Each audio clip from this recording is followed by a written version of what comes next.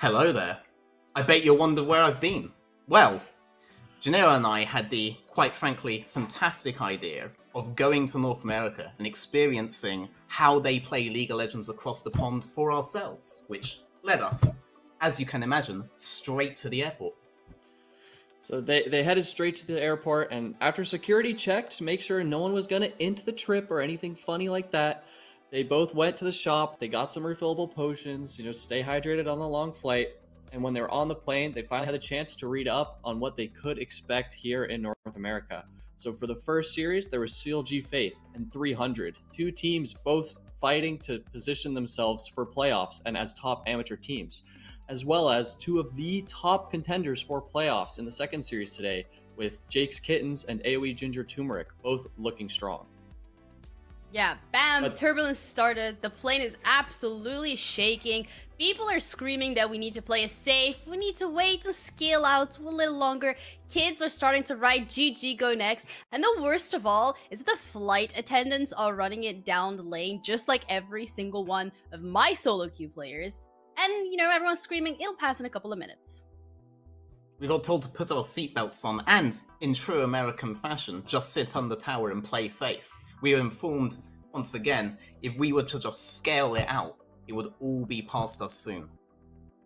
But as the turbulence started to calm a little bit, as the masks dropped, we know what time it is. Here in NA, we take a nice deep breath. And with the amount of opium that we inhaled from those masks, myself, Ginny, and Veteran have become full-on NA supporters through and through for the remainder of this broadcast. I did not endorse that bit.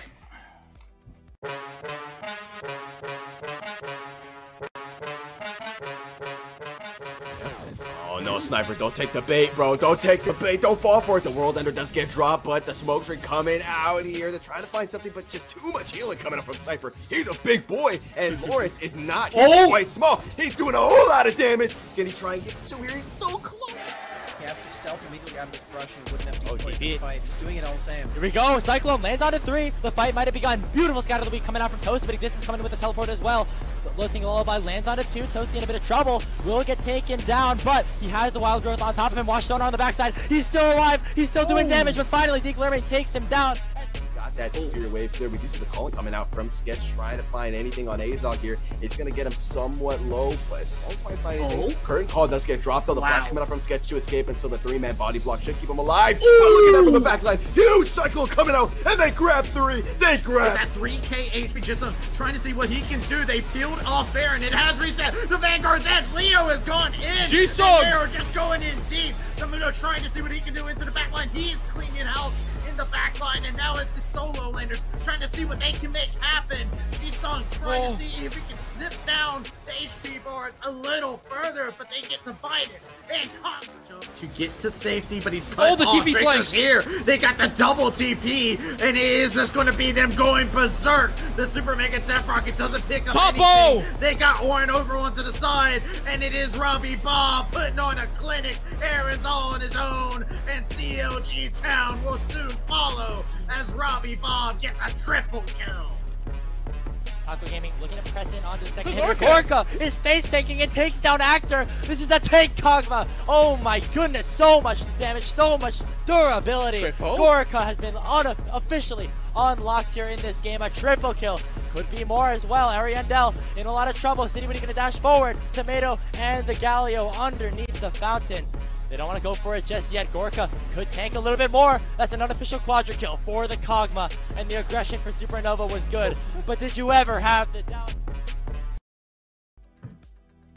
Hello everybody and welcome back to the third day of Proving Ground Circuit Qualifiers. I'm Janiro, your host for this evening, and joining me on the desk today, we got Veteran, we got Qualifier. Guys, how are you feeling? I'm feeling great. Always awesome to be a guest here on the Academy stream. Always love doing some analysis for these teams. We've got some pretty exciting series today. I'll be here for this first one, so I'm definitely looking forward to it. Honestly, I'm excited. I haven't actually done like a full NA desk before, and NA Amateur is like the next big thing, right? Got all the nice ERLs established, and now it's time for North America to show that it has talent coming up as well. Yeah, we're going to be looking at the Proving Ground Circuit qualifier. So these teams here, they're playing for a spot in the LCS Proving Grounds, which again is something that every single player would like to achieve. But that's not the only thing that's actually on the line. They're also competing for something that every single player and team would love to have, regardless of the amount of experience, and that's going to be the Twitter bragging rights. But first of all, you're gonna have to win these matches today. We got some 2 bangers coming your way, starting it off with the lower brackets, where we're gonna be looking at CLG Faith versus 300, followed by the upper bracket, where we're gonna be looking at Jake's Kittens versus Ginger, Turmeric, Airy. And I think both of these, every single one of these teams really, they have so much on the line.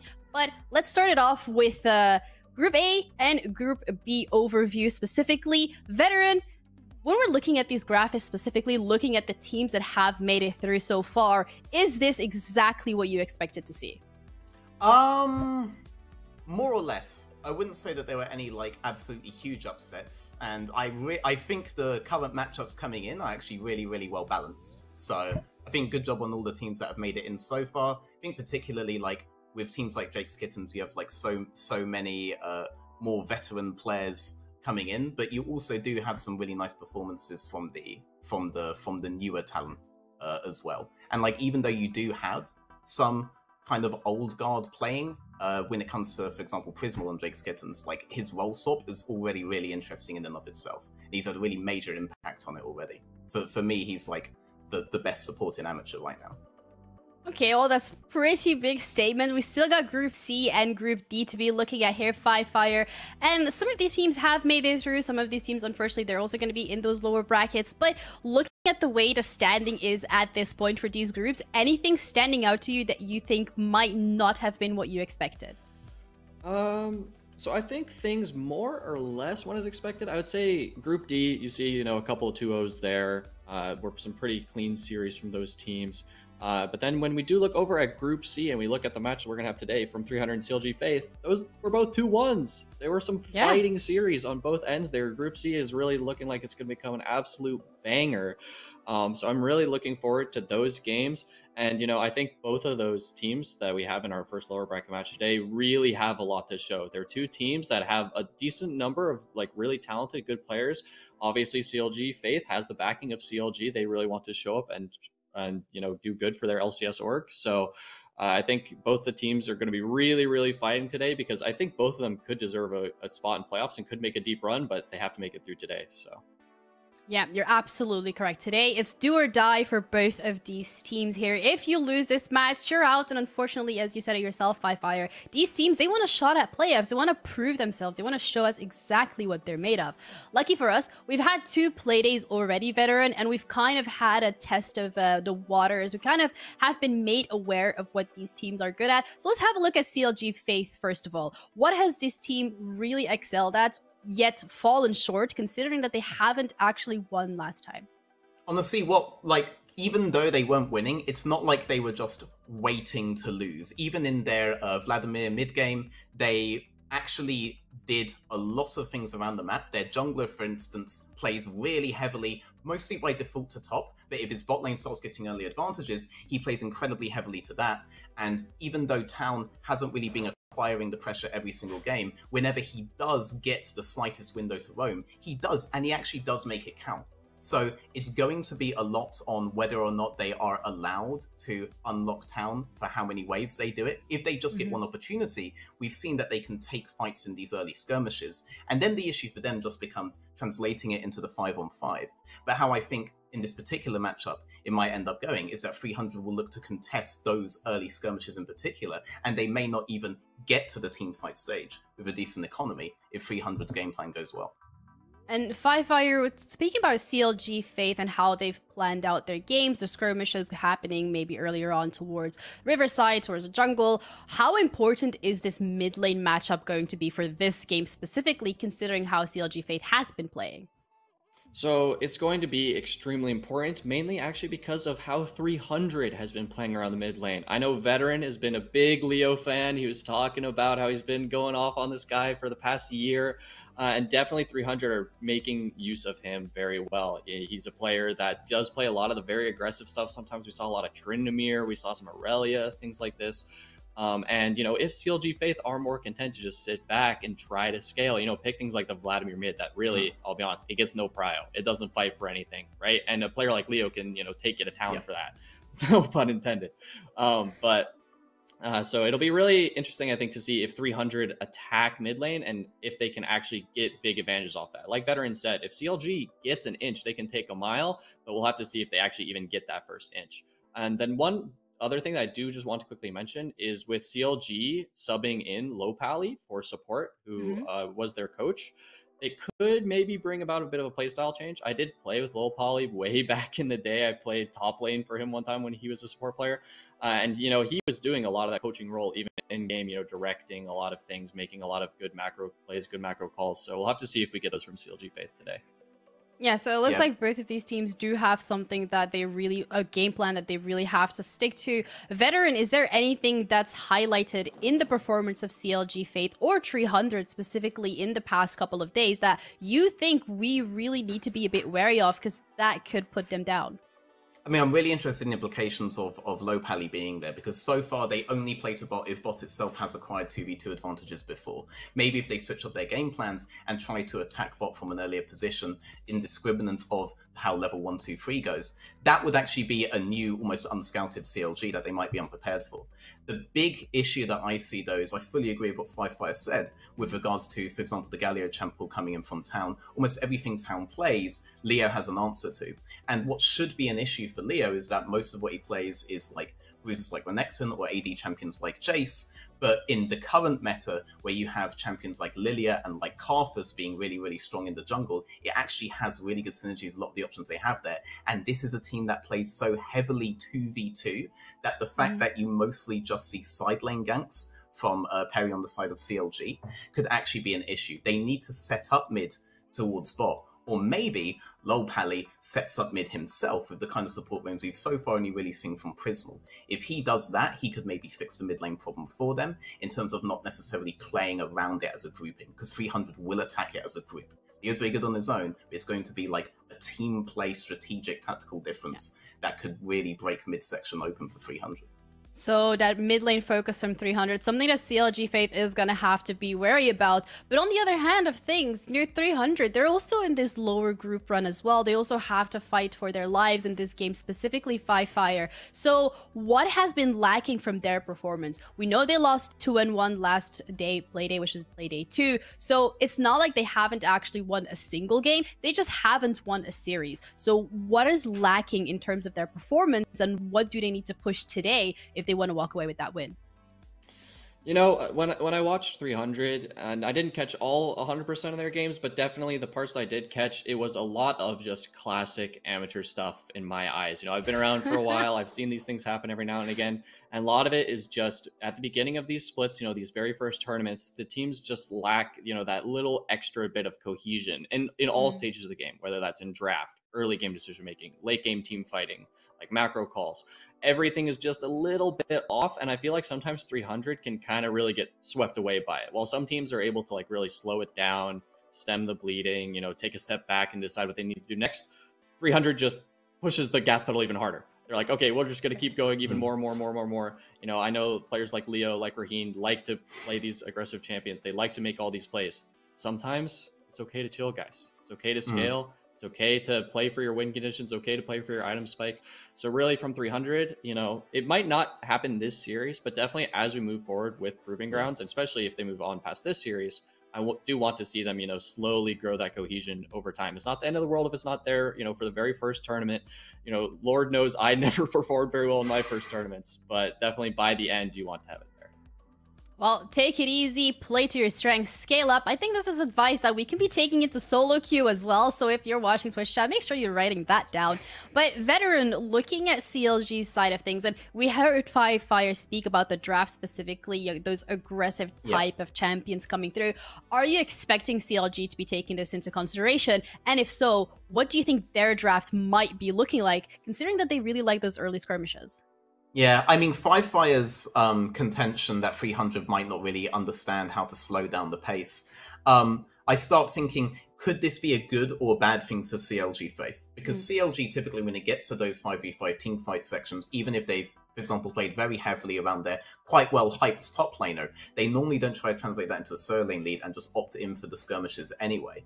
The only times I've actually seen them win teamfights is when they're able to catch someone out individually. So maybe 300 are a bit too happy on the trigger pull and go in one by one. They may just convey it onto CLG, and that could actually give them a good teamfight condition. But on the flip side of that, would CLG Faith respond to a team that's just going to consistently keep bringing in 5v5s over and over again, where CLG have typically relied on opponents' mistakes and actually looks somewhat weak? For me, that's what I'm going to look for in this series in particular when we get to that 5-on-5 stage. It's not as simple as, like, one team is just going to be better than the other one. I can see options either way. And Qualifier, how important do you think that early game is going to be for both of these teams specifically, considering the aggressive playstyle we see from 300, the fact that CLG really like to focus on those skirmishes as well? How important are those first few minutes going to be, and which lane should we really be keeping an eye out within the first 6 minutes? It's a very interesting conundrum, because part of me wants to say, like, of course, these early games are going to be very important. You know, like we said, the mid 2v2 for 300 is really, really key. You know, CLG Faith maybe is looking for more of these late game situations. They don't want to fall too far behind early. But I'll be honest, I feel like both of these teams could just randomly win games, right? They can just pull it out of nowhere, randomly turn on the gas, have everything hit correctly, and just boom, win a game, even if they're a bit behind early game, even if 300's early game doesn't get off to a crazy good start. And like one player who I do want to mention, you briefly mentioned CLG's top laner, Draco. I have seen him go both ways. You know, very top laner thing to do in amateur. I've seen fights where he did 0 damage and instantly died, and I've seen fights where he basically soloed the entire enemy team as Gwen, and he didn't need any support to do it, right? He just had the perfect angle, perfect flank, played around his immunity, you know, all that great stuff. So it's going to be tough. You know, I want to say early game is super important, but, you know, especially as people are still trying to figure out this crazy new patch that we've had with all these massive changes and things like that, as people, you know, are still trying to get their bearings on these new teams with these new players, you can always just go to late game. You can always flip a Baron. You never know what'll happen. So, yeah, it'll be a bit crazy, I think. Yeah, maybe we're going to be seeing some burger flips in. But Veteran, we talked about Draco and how that is one of those players that we're going to be looking out for. Is that going to be impacting your prediction in regards to what team you're going to be voting for? Is there another player or another prediction maybe that you want to throw our way? Do you think it's going to be CLG? Do you think it's going to be 300? Which one and why? I mean, I'm a huge Leo simp, so I very strongly believe in their 2v2, for sure, to carry them through the early skirmish portion where CLG looked the scariest. From when Qualifier mentioned the Gwen, I actually remember that Drake fight where Gwen almost one-shot 2 members of the enemy team on a kind of poorly timed Wukong flank. But at the same time, I'm thinking, CLG are actually consistently able to bounce wave states to get people like Draco onto the item spikes need to be effective in the fights. And yet that's one of the only times I've actually seen them pull off a teamfight effectively. So I think the fact that they're going to be under such pressure and may not even be able to get those wave states to scale just makes me want to lock in 300 even more. Plus, Leo for life, all right? Go kick some ass, brother. Okay, I have to say 2-0 300 here. Well, Qualifier, are you agreeing with this prediction? Are you going to be going for 300? Are you going to be going for CLG Faith? Which one's on your cards?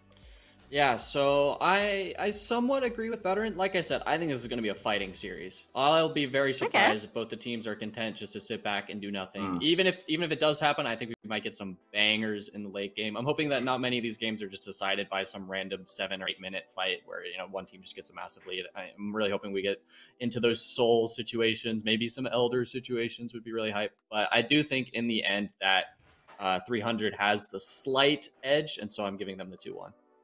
Okay, well, I'm absolutely happy to see that both analysts on desk today are agreeing on which team is going to be walking away. I'm going to be that guy, and I'm going to be going for CLG Faith, just to add a little bit more spice onto these predictions. I do, however, think that this is going to be a very close game, regardless of which team is going to be taking it away. There is a lot of good players. These are really good players individually, very well gifted mechanically, but it's just that matter of how well are they going to be gelling together as a 5-man? How good are they going to be able to play off of each other? Are they going to be able to get those communications down? Can they get those early skirmishes win? Can they play out those team fights the way that we expect and maybe need them to? So, guys, if you want to be part of the action, if you want to give us live updates, don't forget to tweet #WeAreUnified. And who knows, might be coming out with a Twitter banger. We got the casters on desk today. We got Grapes, we got Smacks. They're on the mic. Guys, take it away. Thank you very much, Jeannie. On behalf of everyone here at Unified, I'd like to welcome you and Veteran here to the NA squad, here onto the good sides here. And speaking of that, we got, it's school's coming out, finals are starting to happen. We got, CLO coming up, Smacks, you're going to be taking a flight very, very soon. And so, we got the drip here. We got the student drip, Tufts University, Michigan State University. Here we go. We're just super excited to get into, the end of school, the start of summer, and also the third day of the Proving Grounds circuit qualifier here in the summer split. I'm Grapes again alongside Smacks. Sam, this is a pretty exciting series.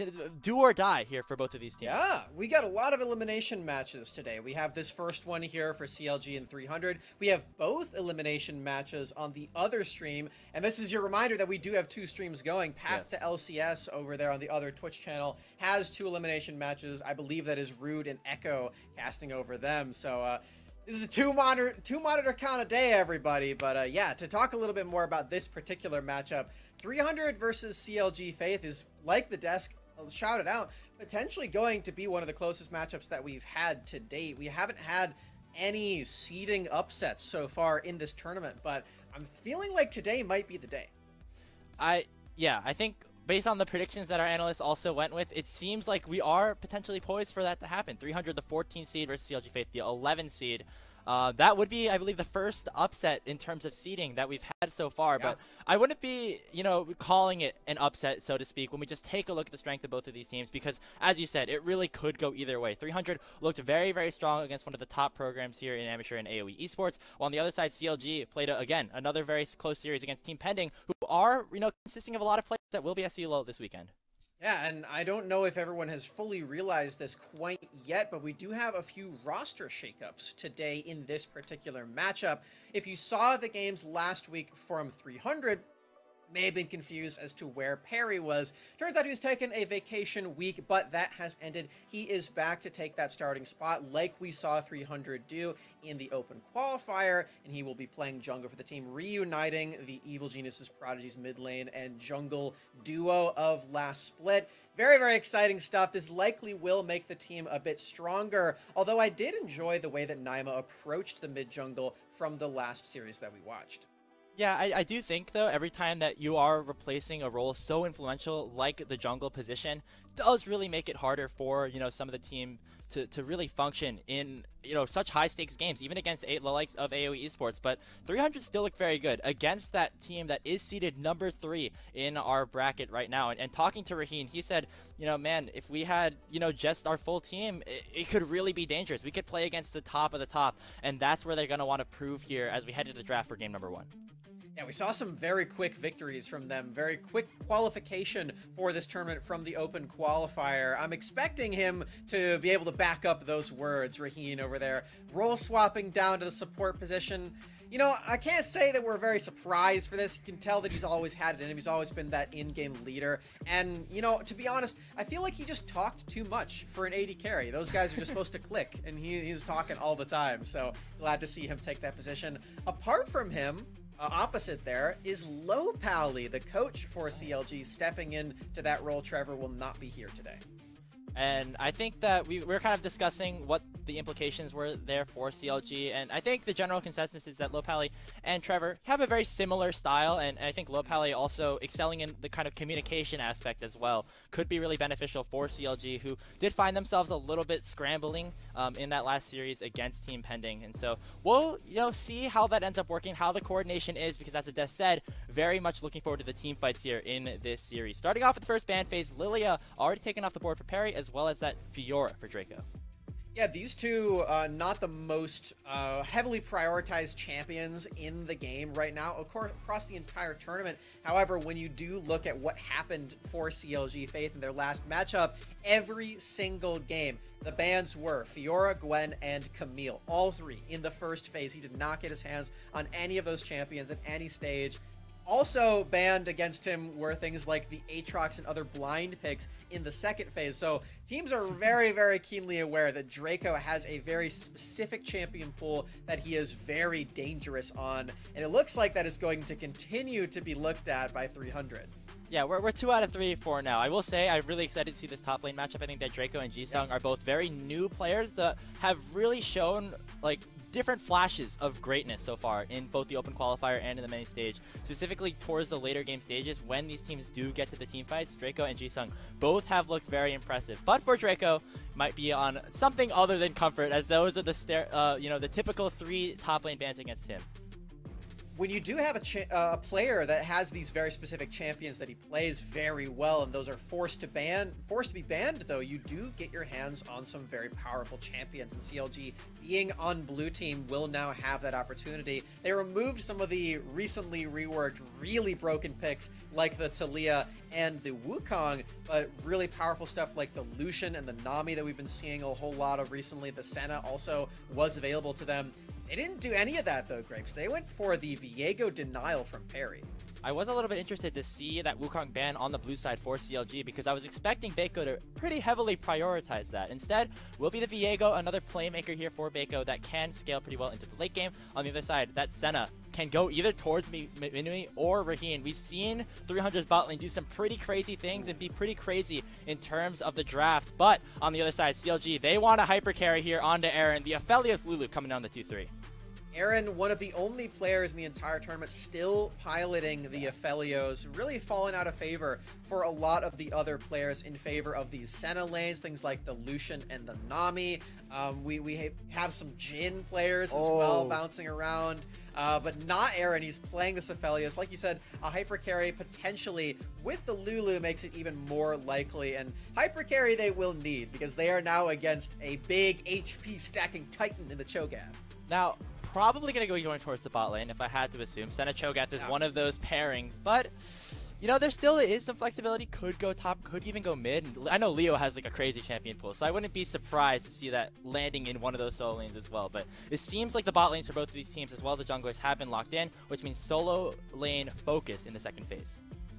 Senna Cho'Gath is so obnoxious to play against, Grapes. I'm really hoping that this is going to be the lane, because you have so many slows here with the Senna Q and then the Cho'Gath spikes. They very easily will set up for that rupture, and Aaron and Lopali will not have a lot of mobility at all. You can polymorph the Cho'Gath, but the rupture will still come through, and you will still get knocked up and give him a lot of time to run you down. So very dangerous lane to be playing against the Cho'Gath with. We'll see if that actually is the pair. I really like that one. A lot of mid lane bans have come through, and I believe the Vladimir can be flexed to both Draco and Town.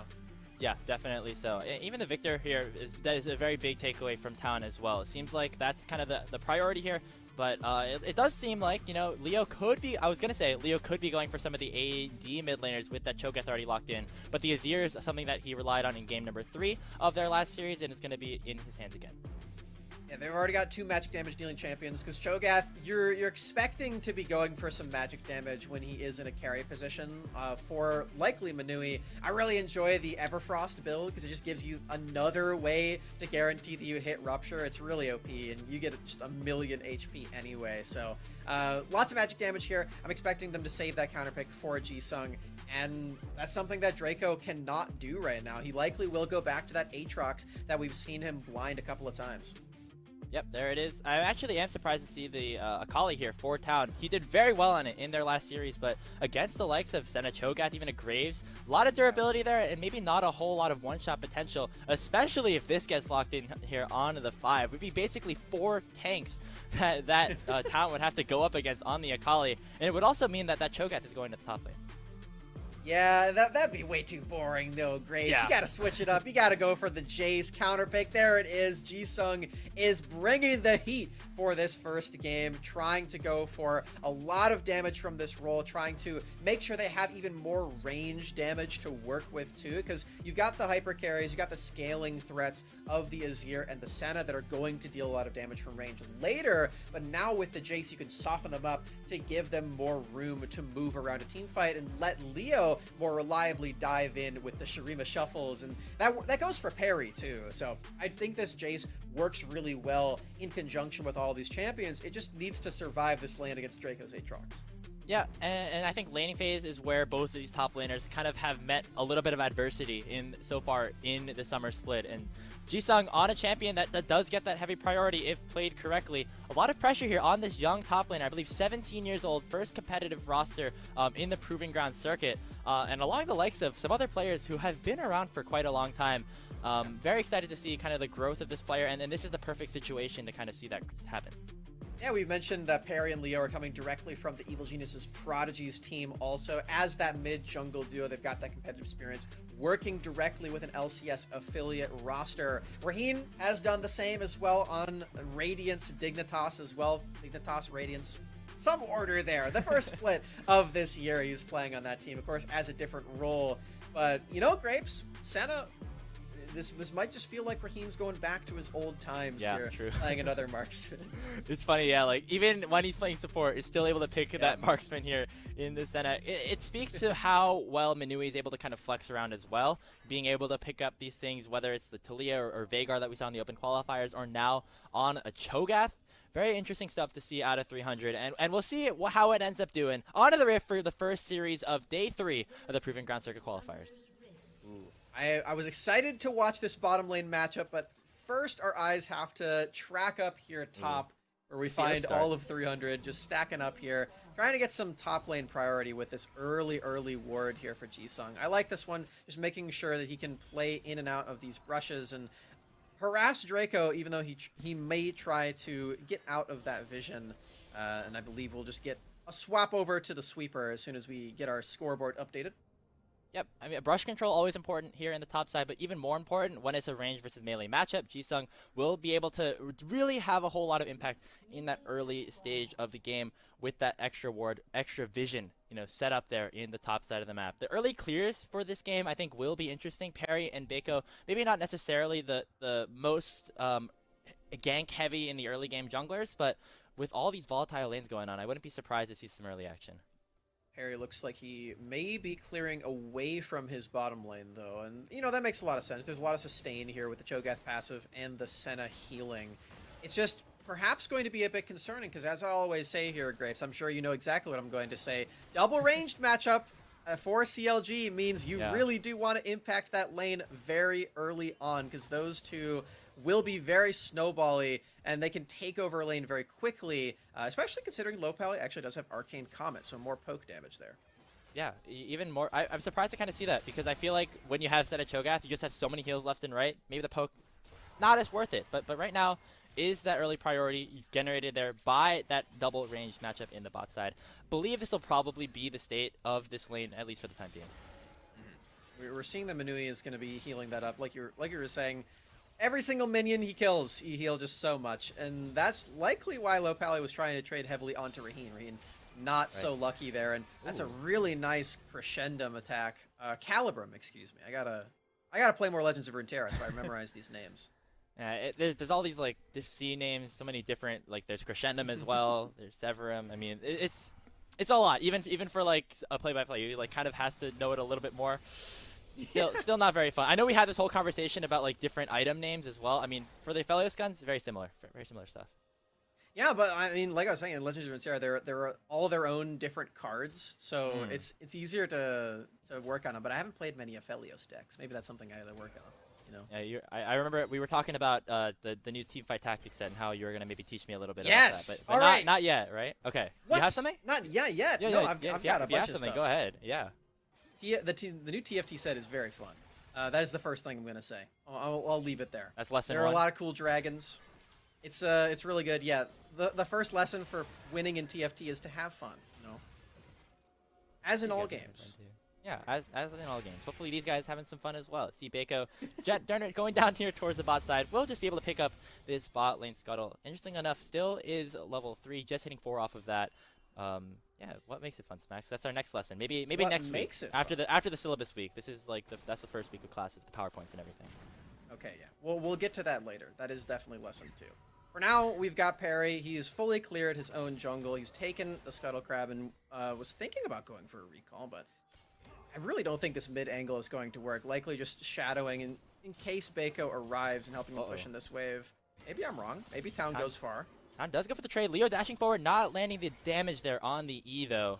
Perry still sitting around just to make sure Town doesn't go for anything too aggressive. Does have only the Doran shield and the teleport, so a very defensive early start. But there Perry goes, end of the line, will proc that Dark Harvest, and overall not too bad of a set of events here for 300.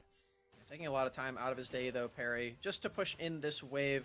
It'll give Leo a really nice back right now, and actually will allow him to come back at a good moment and make sure he doesn't lose too many of these minions. Might not even choose to teleport. Oh, it looks like Town is actually sticking around, so the teleport will be used instead. But it's still a good thought there from Perry, and you just go right back to clearing. Ignite pop down on the bot side. Raheen, pretty low on mana as well as HP. Minwei doesn't have much as well, so just going to be the trade of summoners to get that wave inbounds. It looks like the side of CLG Faith will go for that reset. Already a pretty big advantage there in that double range 2v2. This one actually will be a really favorable lane state right now, because that is crashed underneath the turret. There's no way that Minwei and Raheen could possibly freeze that unless they save their own minion wave and let the enemies come into them.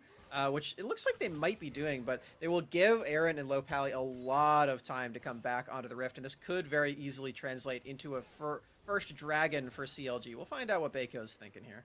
Yeah, its first move for Lopali onto the map as well is able to roam over to this mid lane area, still towards the bottom half quadrant, but will allow Baco to clear out some vision, and as you said, Smacks, that first dragon is up for the taking. Resets did come in for 300. We'll see what CLG do.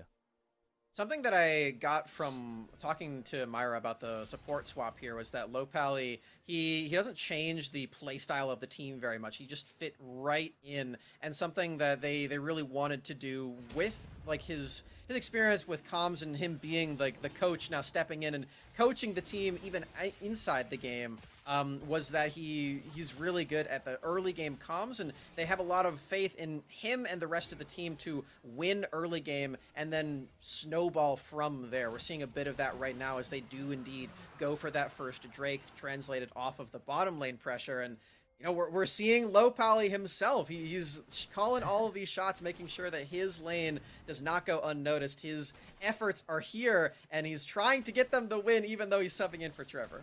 Yeah, you know, you gotta do your part no matter what position you're in. Lopali, just maybe a little bit of extra responsibility this time around, piloting this Lulu here on this support role. See a bit of more trading down on the bot side. Aaron still significantly ahead in CS. A little bit of a scary situation, but it looks like this bot lane for CLG will continue to snowball a little bit more. As a subtle move there for Lopali, but he walks forward and tanks the Senna route just so that Aaron does not get rooted himself. So really heads up play there from Lopali. He knew that like there's no way that Aaron could get out of that. So I like that one a lot. Aaron certainly would have been poked out of this lane, which he hasn't been able to say for himself so far. Minwei and Raheen have not been able to bully him whatsoever. Again, partially because of that ranged matchup that they're in and Perry not helping them out at all. You can see that reflected in the CS totals. Minwei is really struggling in that department. Yeah, and in terms of just the way the junglers have been able to maneuver the map as well, Baco getting that steal in onto the second blue buff. Will run into Perry here eventually, but yeah, so far have definitely seen a lot more topside focus for 300. We saw Perry hovering around Jisung for a little bit before going for that reset. And again, it's just both of these teams playing towards the lanes that they have priority in. Both junglers at this level 6 marker. Baco just trying to shadow for this gank, but again, Perry, he's just pretending the bottom lane doesn't exist. He's like, all right, you're weak side Cho'Gath. I'm going to go somewhere else. I'm going to keep farming. I'm going to make sure that I have the scaling on Graves and be that big team fight menace later on.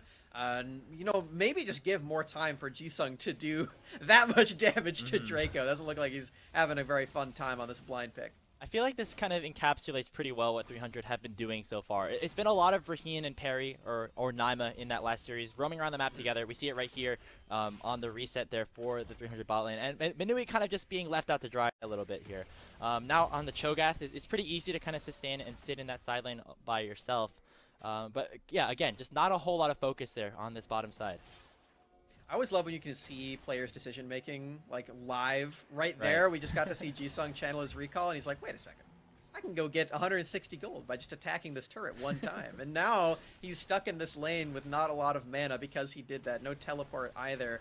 He likely has a lot of gold in his pocket, and by staying here, he doesn't actually spend that, but he does stay in top lane, and perhaps will be able to help out his team on this Herald. We'll see what ends up happening here. 300 definitely have the numbers advantage at the moment. Shuriken misses from town, but Baco will steal away that first Rift Herald. Is going to flash to secure the buff, and it looks like CLG Faith will get out with that robbery. Man, 25 HP on the smite. Baco, he gets a second objective. It's really good for CLG that they were able to get first Drake and first Herald. It's going to be a lot of gold, and thinking about how they've been playing and which lane they have been giving a lot of these resources to, that likely will mean that Aaron and Low Pally get the Rift Herald and get to keep snowballing against this pretty free lane for them so far. Yeah, I think when you think of Aaron as a player or a CLG Faith bot lane as a whole, it's not necessarily going for the 2v2 kills. It is, you know, a little bit of scaling and getting ahead in terms of the CS department. So getting those extra plays will be pretty big. Mid lane, though, Town doing a lot of damage in onto Leo. Doesn't have a whole lot of energy to work with here, so it doesn't look like it's going to be more than just that trade. But actually, you know, the mid lane matchup, not as explosive as I might have anticipated, Smax. This whole game hasn't really been very explosive, yeah, Grapes. It's been 10 minutes.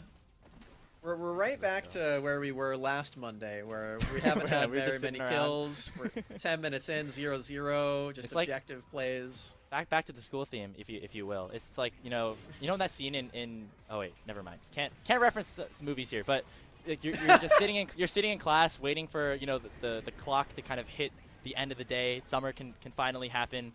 I feel like that's kind of what we're doing right now, because you see the potential here. So much heavy team fighting is available, a lot of big players that can really do a whole lot, but they just haven't really gotten to that stage just yet, and so we're just going to have to keep waiting for that clock to continue ticking. It was first break picked up for the bot lane for CLG Faith, so maybe getting to that point a little bit sooner.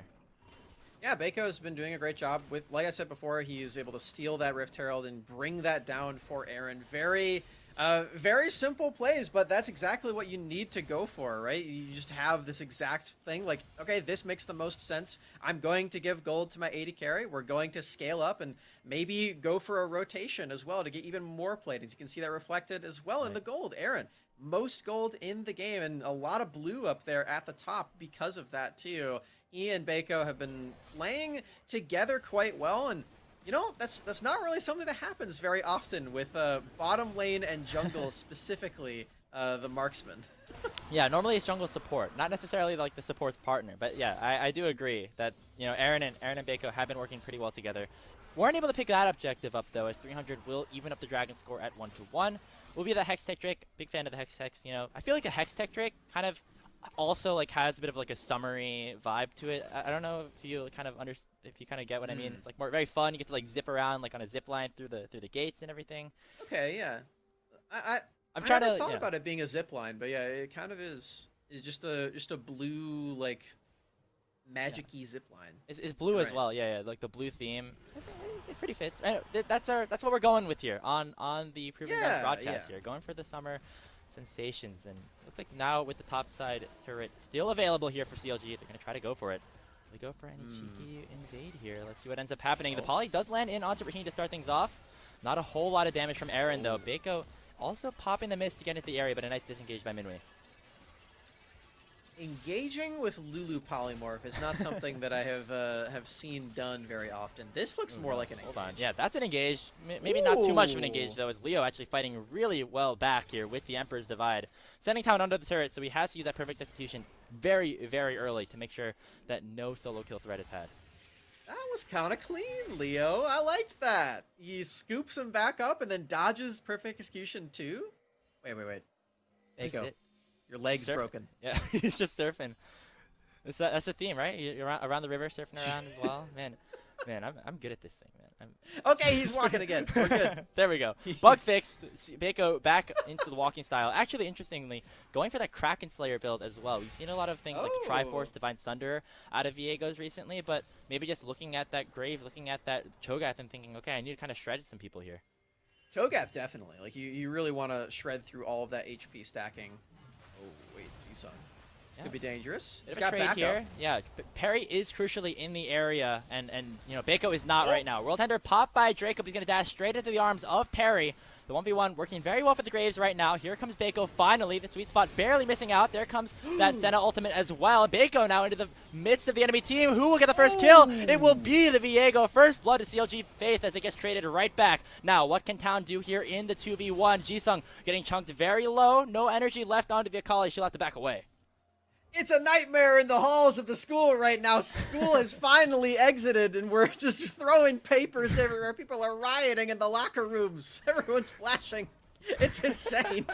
We finally got something here. Let's take another look here at this replay. Draco thinking out it's a 1v1, but the backup coming in. This is School Billy coming to finish the job here, Smack. Yeah, honestly. And Perry, he does get into the vision here, but even still, there's no real place for Draco to go. And now we're finally seeing the damage potential of this Viego build, but I think more importantly, we're seeing that it is very frail. He does die super, super quickly. And a nice trade. To even make it 1 for CLG was pretty impressive considering the kind of timing advantage that 300 had there. Still is 2 for 1 in favor of the red team, but despite all that, Smack still down about 1,000 gold. Yeah, that's true. The most important thing here is that Aaron hasn't really had to go for any of these plays yet. He's still just farming up. He just finished his mythic as well. That's 2 Kraken Slayers for their team. This Cho'Gath is shaking in his void boots. What? I don't. Yeah, the Cho'Gath shoe shopping has got to be the worst for Cho'Gath. Yeah, like he's growing all the time. Yeah, and it's also just like they don't sell shoes that are that large, right? Like canonically, Cho'Gath is very, very big. Like, yeah, I don't even know if maybe you don't need them in the void. Is that what happens? Like, you know, it's like a world so dark that you don't even need to wear shoes. Is that? Well, I mean, I guess the more important thing is like, what are you stepping on? But maybe Cho'Gath doesn't care because he's just that big. I feel like, yeah, maybe he doesn't care. I feel like that's the kind of what we're going with here. He's just so massive, just crushes everything. Jisung, quick flash away, but is going to barely dodge out from the Spectrum. The Gravitum does land here by Aaron. Big chunk of damage coming through, and that is a beautifully used Crescendum picking up that kill. Great usage of the abilities there by Aaron, just maximizing the amount of Calibrum auto attacks he had. See, I got the right gun there that time. There we go. And he just used every single possible spell there with Calibrum in his backhand, so that he landed all of those auto attacks. That was like the perfect amount of damage that he pumped in to Jisung. Now with the Rift Herald pop, he's taking a second turret for himself. Looking for another crash. I don't think he's going to get it as some more Portal fun times. Okay, so that's the maybe why you don't go the Kraken. That's why people have not been going the Kraken Slayer Viego. Baeko basically vanishing before our eyes before we even got to see what happened up in that top side. So a nice trade back, Minwi getting onto the board with that completed Everfrost. Minui's got the munch going on right now. Yeah. No jungle here because of that, as Baeko is dead. And he's the one with the smite, so Perry's going to scoop in and take this one away. Unfortunately for Minui, he did just use the munch, so he won't get another stack here. He'll have to get bigger later. Well, gonna get pretty big, as you see here, yeah. I don't know if there's like a conversion rate for like height to average foot size that we could do here. Maybe Aaron. I know Aaron's like a big shoe guy, loves like picking up like really like nice shoes, like the Gucci's and likes like that. Maybe he'll have a better answer for us. Yeah, maybe. We'll have to. Well, first we need CLG to win.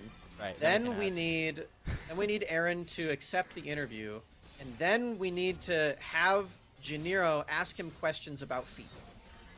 All of those things need to happen. It's and shoes. Then we'll you don't have to make it weird. You don't have to make it weird, Smacks. It's shoes. I didn't make it weird. I'm not doing anything. You can think whatever you want about my shoe conversation. Yeah. The metric system. We got the meter conversion. Yeah, we do have a lot of non-Americans going on our stream. We're being invaded. Yeah, we were kind of mentioning this before. We have veteran engineer here. We have Rudude on the other stream. I believe Echo also like lived in EU for a little bit as well. So a lot of international representation here. Always a good thing to see here in the Proving Ground circuit. And right now, looking to see who will continue playing in this matchup here. CLG Faith off to a pretty good start, snowballing the bot lane, which has not necessarily been exactly what they have always been aligned with. But to keep this up, Aaron will be a very, very scary force later on. Yeah, it's something that Baco really has just like had that circumstance to do in this game. I think a lot of that is because Perry has just been clearing away from them every single time. And that's something that does begin very early on in the game as Draco getting bumped around. 3 members here at the top side for 300. Draco does have the flash to maybe try to escape in a little bit here. There's a dash over. Perry trying to follow. Nice use of the blast cone. And it looks like Draco will survive.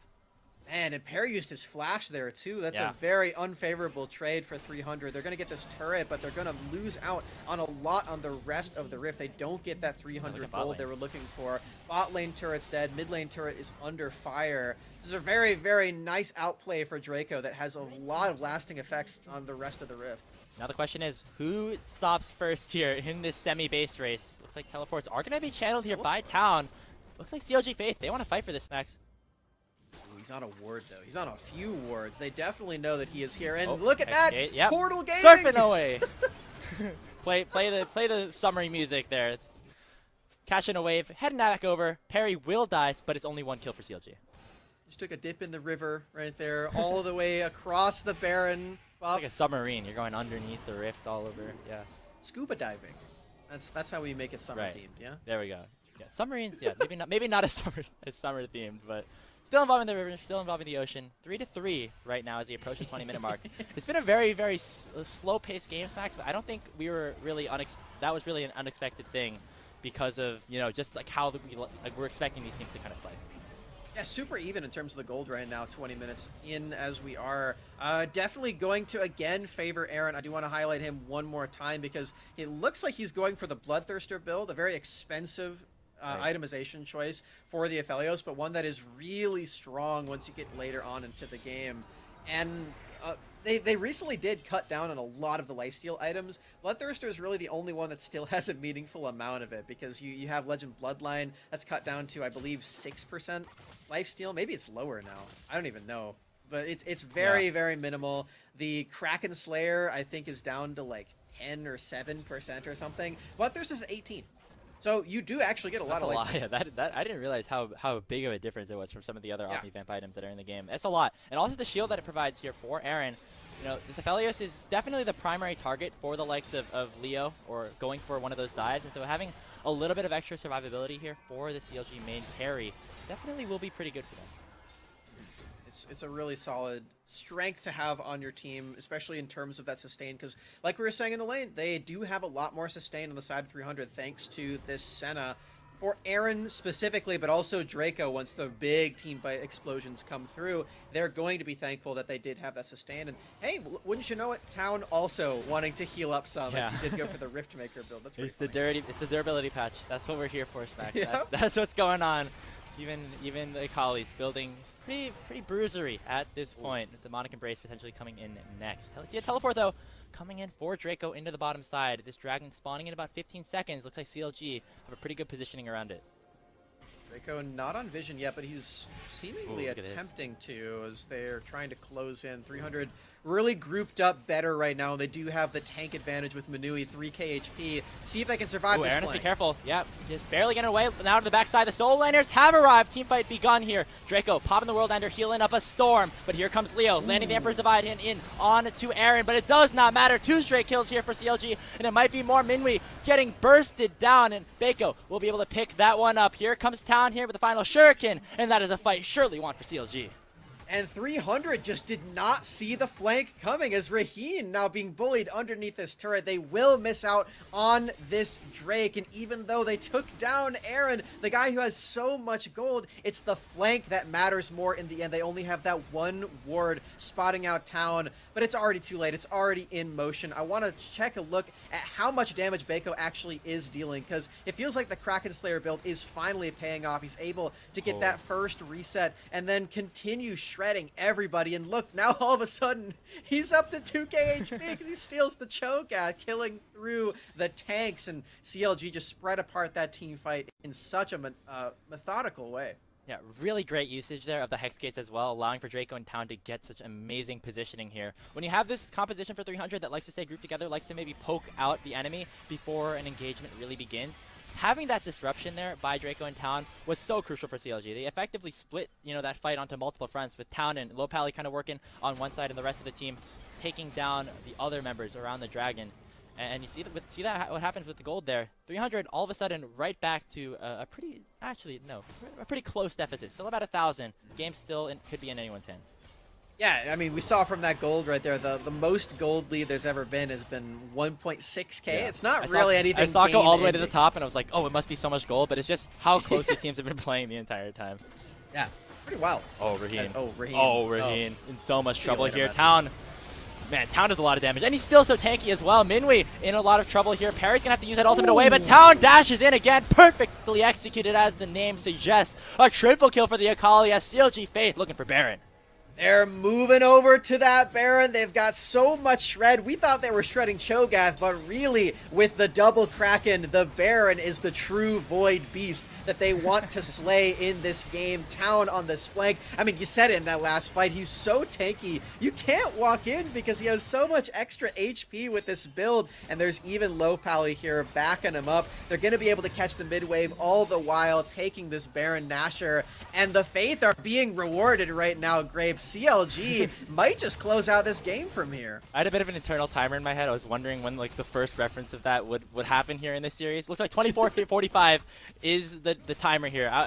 I'm surprised I didn't say it before you did, Smax, honestly. But still, CLG up 4,000 gold at this point, picking up the Baron buff, and they have a lot of really good side laners as well. They can really pressure on all the lanes right now.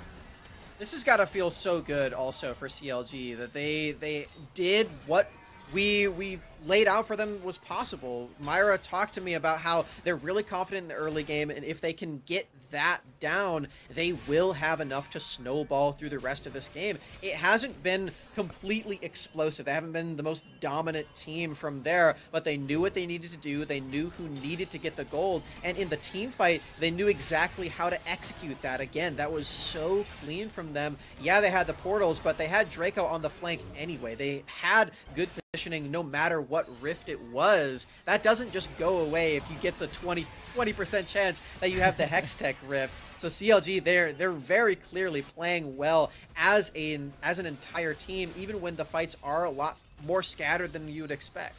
And that's great to see out of CLG. You know, playing the map, yeah, I would say this is a composition that is a little bit harder to execute, you know, than maybe the likes of some other teams that we've seen throughout the tournament. But it's about the scaling angle that I think Myra and the rest of the CLG organization have said, both in the amateur organization as well as their higher levels of competition as well. You know, really just having, yeah, I guess, faith in the players here. And we see Town playing really well, Aaron having an amazing game as well. The players really starting to show their stuff in the second week. I really love seeing this growth from these teams, and especially after taking a pretty crushing loss in their last bout. This is a very, very big sign of life for them. Is again, we've been told from a lot of CLG members to watch out for Town, watch him be the big carry for the team, and be very impressive mechanically speaking. We're getting that from this Akali game. We got it from his Akali last week too, but you might just have to ban this champion. Yeah. Maybe Draco is freed up. I was going to say, like, it would be pretty surprising to see this Akali come through again, just based on how well Town played throughout their matchup against Team Pending on this pick. But looks like he'll get his hands on it at least for one more game here. Maybe this is finally the time that Draco gets a little bit of breathing room. He might have more HP than Cho'Gath right now. Can we check? Yeah, let's. He's got like 3.3k. All right, math test now. We're in school, right? Minwei does have an Anathemas. It's probably not, actually. Yeah. Oh, no, it's 4k. Okay. It's the fact that it's so close. Yeah. Especially without the feast stacks, he would definitely be there. So that's pretty terrifying. See how tanky Town can be here in this engage. Draco gonna dash away here after popping the stopwatch, and it looks like CLG very primed to garner soul point here off of this Hextech. 300 don't want to do anything about it just yet. They don't have to fight for the soul as it's not available now. But I will say, Smacks, the team fighting out of 300 has been really impressive so far. If they can find a good engage, Aaron bursting down instantly could be pretty big. We'll see if it happens here. There's that ultimate locking down 2 onto the backside, and Draco is now in the midst of 300. Gonna get knocked back a little bit, but Manui's in the wrong place. Baco picking up the first kill of the fight. Find the rupture here on the hijack. Not just yet. Beautifully placed Emperor's Divide coming out from Leo to only make it 1 kill. And Draco actually just tanked the entire full front of all of 300's damage and did not die. Didn't even come close to dying. He's still at half HP thanks to the sustain from Low Pally and the Gore Drinker. That is not good news for 300 if they cannot kill the one frontline member with all of their damage combined. They're going to be losing out on more structures on this Rift. They already lost out on that Hextech Drake from before, and even though that Baron that CLG had from before did not actually break apart any of these inhibitor turrets, it might as well have if 300 can't do anything in these skirmishes.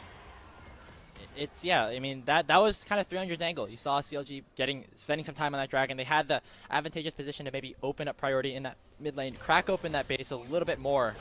But it is kind of interesting to take a look at the way that this game has been going here, Smacks. In terms of towers, it's only 5-4 for CLG, but it feels like they just have so much more control over the map. They really do. It's a slow burn, which is like fine, we've had some slow games. I'm not bitter about it, Grapes. I'm down for the slow games. It makes especially if we're getting better. clean gameplay. Yeah, the payoff. You're the right. great 35-minute full item Aphelios, like 5v5, like 1v9 pentakill here with the ult. I might be putting a little bit too much confidence in Aaron right now. Hasn't gotten to that just yet. Still at 3, but I would say 3 very strong items with the Infinity Edge as well. It feels like we pre-ordered a CLG Faith win like 10 minutes ago, and now we're just waiting for it to release. Waiting for the delivery driver to show up. Exactly. we know it's coming. We can see it happening on our screen, but the estimated date is like a range of like 7 to 8 business days, and we're just like, all right, whatever. You're just waiting. You keep tracking the shipping, and then it's like in this random place in Indiana for like 2 days straight, and you're not sure what's going on with that. Exactly. We're getting some fun facts while we're waiting for the package to arrive. Yeah, Town exactly. knows how to talk to dolphins. So I saw this fun fact from before, and I want to call him out on this because I also know how to talk to dolphins. And in fact, Grapes, you also know how to talk to dolphins. Everybody in the Twitch chat knows how to talk to dolphins. Okay. You just don't know what they're saying back. I'm with production here. I'm not sure how. Oh, I see. I got it. I see what you did there. Smack. Yeah, I guess so. I can say as many words to a dolphin as I want. I mean, are you in the vicinity of a dolphin? Yeah, I'm not sure if that counts. Also have to be in the area of a dolphin as well. I know you're up in Michigan. Not sure how many dolphins are around there. I don't think there are any fresh up in the Midwest. Yeah. Draco's getting a turret. Yeah, Draco's getting a turret. A lot of priority down in this bot lane for CLG Faith. The Baron is up, and you see that Baco and Town are hovering around the pit, looking to kind of catch out any stragglers. These are 2 champions that can definitely 1v1 a target and basically send them 100-0 if they get caught out. So see them just making sure that none of the prey is in the area yet. Maybe like a dolphin, just waiting for little fishies to kind of run by. Yeah, I mean, 300 is definitely waiting for something. I just don't know what it is at this point, because they've got some scaling just intrinsically with Raheen playing the Senna. They've got an Azir on their team that will eventually scale up, but it definitely doesn't feel like they've built in a way that supplements that, because for Leo, a lot of the DPS that comes in with Azir builds is from the Nashor's Tooth, where you get a lot of the attack speed, you get to just keep wailing away with your Sand Soldiers. That is not something that he decided to build in his first 3 items, and it's not coming next either. It's going to be a death cap, most likely with the Needless Rod. So I'm just not certain when that's going to come through. 5th item, Nashor's Tooth, feels pretty late, and I don't know, maybe Azir builds have changed over the years, but this doesn't feel very satisfying to me. It's more like it's like the one-shot Azir build, I guess, where you just kill them with the ulti, potentially. It hasn't happened just yet, but Leo has had some decent engages, crucially knocking Aaron into some of the enemy team and making him that lone casualty in the fight that they had around the dragon. But yeah, not in terms of consistent DPS, which is surprising considering the Conqueror also here just for more consistent damage. But we do see some hovering around this mid lane. Baron also, you know, being a topic of conversation, but Minwi has to flash away early. That is so much damage coming out from Aaron Town. Now under the Azir turret as well. Jisung gonna get shurikened right in and nearly taken down, but it's already 2 dead for the side of 300. Jisung forced to flash away. Town ends up surviving under 3 members as well, and it looks like everything is going CLG's way. The flanks for CLG are just causing so much havoc right now, Grapes. This is so filthy. We're teleporting into yet another Baron. The flank there from Town. Under the Azir turret too, like watch this one again. Firstly, Minui is just not a tank right now. He has a big HP bar, but the double Kraken Slayer and the marksman coming through just are proving that he is not nearly as durable as he thought he was. And then the rest of the team just has to go on the run. Again, the entire team is not even able to burst one member that's in front of their face. This is super, super bad news. They just lost another team fight and that Baron a second time. They got Soul as well, Smax. It's a 2-for-1 special here. Oh, it's there like was Soul too. We're waiting for the delivery, and then they say apologies for the wait. Here's a little bit of an extra little goodie alongside the package. You get the Soul, you get the Baron. Nice. Now you get a 10,000 gold, 8,000 gold lead as well. Like the late game finally starting to show up here for CLG. See a lot of items coming through. 3 on every single main carry, and it looks like it might be 4 soon with that PD picked up for Aaron. Yeah, I think the Hextech Soul is expedited shipping. They should end a bit faster now that they have that one. Minui, nice, he's even less tanky now as he's going to get hit by all of the chain lightning there. The slows are coming through, even more utility. And we're seeing Draco, he's setting up for multiple waves to be crashed into the same time right now, too. They've already got the mid wave working its way through, but Draco now, he's got effectively full build, right? You got 3.5 items on a top lane tank. You're level 18, you're good. Getting the Spirit Visage will be nice, you know, especially considering not a whole lot of Grievous wounds other than that Thornmail picked up here by the side of 300. Aatrox's healing, I've been saying this, Aatrox's ult is just so strong with all the healing that it's able to provide. Town, maybe caught out a little bit here, but again, very tanky Akali as well. It's just all these players seem so durable, Smax. They're trying to crash all 3 waves at the same time right now. Draco's still completely uncontested as 300 are really more interested in keeping an eye on Town. I can't blame him for that. He has just been so scary in every single one of these plays. So bring a lot of members over there. But looks like CLG are going to be crashing everybody to help him out. And with that Riftmaker, he's up to a pretty respectable health total. So this is going to be another inner turret cracking. I believe that is all of them dead now. Yeah, you know what? You know what I just realized, Grapes? Hold on 1 second. Azir turret is counting in the total in the top. You see that? They have 8 turrets. They've only killed 6. Huh. That's funny because it's the Azir turret that's counting that. That's pretty fun. So that's the goal. Like this could set the Proving Grounds Qualifier record. Yeah, for most towers taken in a game. I don't know if production can get a stat on that one, but it could happen here. Yeah, just keep. It could be witnessing history. Oh wait. Oh yeah. All right. Now we have proof that the Aphelios turret doesn't count. Because otherwise 300 would have just killed one of those. I feel like that's a much lower scale turret. Like, you know. Yeah, like you know, that's another fair. mob. Counts as like a CS, I think, for whoever. Maybe it needs like a Heimerdinger ult. Yeah, Is that big enough? But I even find that. You'd have to. Well, you'd have to go 11, back right? in the. The most is 11, so that's the amount of towers. So anything, if it's 9. over 11, yeah, I mean, they have, actually, yeah, they're going to break the record. They have to crack another one of the inhibitor towers, and they're going to get the 2 Nexus turrets as well, right? I mean, I want to see it. Oh, wait, I want to see it happen, CLG. Let's see history be made here, CLG. It's been a pretty methodical, you know, end game here for this team. Been a bit slow in terms of closing it out, but they definitely have all the priority in the world at this point. 300 really just suffocating under their own base. They're going to have to make a move soon, or else the base will just continue to crack. The towers will just continue to crumble. Here it is. This is going to be the 10th turret. If they kill this, history will be made. Well, they have to win the game as well. So yeah, you're right. Well, they don't have to win the game. They just they could get all the Nexus turrets and then lose. to get the Nexus turret. Most turrets ever in a loss as well. I mean, that'd be a crazy stat. Like something you see like on one of those like broadcasts that they do for sports as well. Bako finally breaking it down. There's tower number 10. Yep, zoom in on that one. It's all gone. No more standing here. But for CLG Faith, I mean, we're kind of, you know, hamming it up a little bit, Smacks, but they have not found an angle to end the game just yet. They have not found that engage. They're kind of have to go for yet another Baron and maybe the Elder Dragon as well to potentially close things out.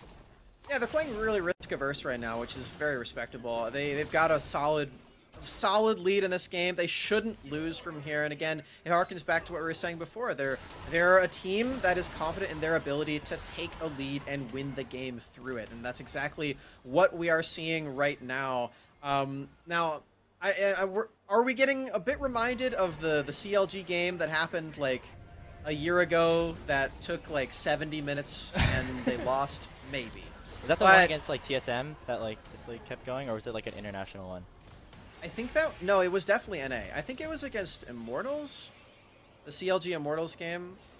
I remember Azale tweeting out, it was like, that was the worst game I've ever seen. We're not there just yet, but 300 actually not going to find the engage here. Black Mist by Raheen will hide away a couple of the members. Aaron getting poked out a little bit, just burning that shield as Draco continue to get poked in. The Rupture will land in onto the Aatrox, and we're just waiting for a fight to happen, Smacks. That turret also standing in the mid lane, but they might lock down Aaron. There comes the Dawning Shadow as well, but the re-engage from CLG will come through. Perry trying to go for a one-shot, but won't be able to find it just yet. Bako now face tanking too, and here comes Aaron, still alive with the Wild Growth, and here comes the dive. Too dead. Leo trying to save the game, but it won't happen. That's a double kill on the town. Nobody on the Faithful die, and it's a triple kill for the Akali. Our package has finally arrived, Smacks. It might be a bit worn down, but one CLG Faith victory is coming right up. And count them here. Wait! No! Wait! Are you Wait, kidding? no! They FF'd! It's only 11! No! You can't be. You cannot be serious right now. Are you? No! We just wanted to see the number go. I wanted to see That's the not 12. allowed. Where's the? They just FF'd. Oh no! The game was, you know, of course, over. But we were about to make history here, Smacks. You and me, and they took that away from us. 300 just don't want to see us happy right now. I can't believe it. I didn't even know FFing was allowed. I feel like they just did that to troll us, Grapes. You know, we'll have a talk with them maybe a little bit later. Set themselves straight. Maybe have Leo pick a Zero again so that can happen. Detention again for all of you. School's out, but there's still detention here for 300. Either way, very clean game from CLG Faith, Max. Yeah. It was very good all the way through. They got the early lead and they rolled with it, which is what they've been doing time and time again. They punished the clear from 300, where Perry just cleared away from bottom lane in a matchup where there's a double ranged, and I say this all the time as a support player. I hate being on an island against double ranged champions. It feels the worst. And that is what 300 felt right now, because Bako made his way down to there. He was able to steal away that Rift Herald and take away that turret, and Aaron just was out of control. And when you have an AD carry that's doing very well in a comp like that, you can't really do anything, because if you jump on the AD carry, you have all these flankers attacking you from every single angle. And that's what we saw. Every single fight that 300 tried to take, they already felt like they were losing, and that's why they didn't try very many times. Yeah, I feel like we've kind of labeled 300 as a team that really likes to team fight, really likes to wait to that late game. But it really seemed like they were never in a position where they had the opportunity to go for one of those plays. You know, we saw some attempts at engages here with Raheen going for some cheeky Black Mist plays down in the mid side at the end, but just was not enough there for the side of 300. And now they find themselves one match away from being eliminated. And that's really not something that a lot of us were expecting, just given the strength of some of these players. Absolutely, yeah. We just saw a lot of them play very well in the last split. We had both Leo and Perry actually make it to the main Proving Grounds stage. It's a really big deal for them. And yeah, I fully agree with you. I can tell that for these players who were really close to beating AOE, one of the highest seeded teams in our entire tournament just last week, this is not where they want their tournament to end. They do want to keep playing and try to get into that playoffs. Well, something that comes with experience is resilience, and we'll see if 300 are able to have any of that in terms of working back for a crucial Game 3. Gonna send it over the desk right now. Janiro will certainly be happy about that last game. Let's hear it from them.